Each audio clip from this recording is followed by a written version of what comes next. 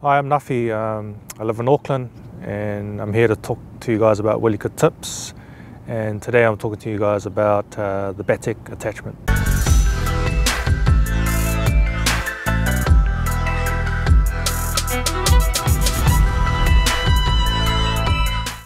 The reason I got the Batec was so I can access kind of off-road environments, because I didn't have the ability to push over grass or gravel, and this piece of equipment allowed me to do that. Basically I wheel in and kind of pull the Batec towards me and kind of clip in there, and then I push it forwards and then I'm in. Some of the limitations that I've found with the Batec is getting up steep hills, but you can reverse up them. So yeah, what I've found is the wheel starts to spin.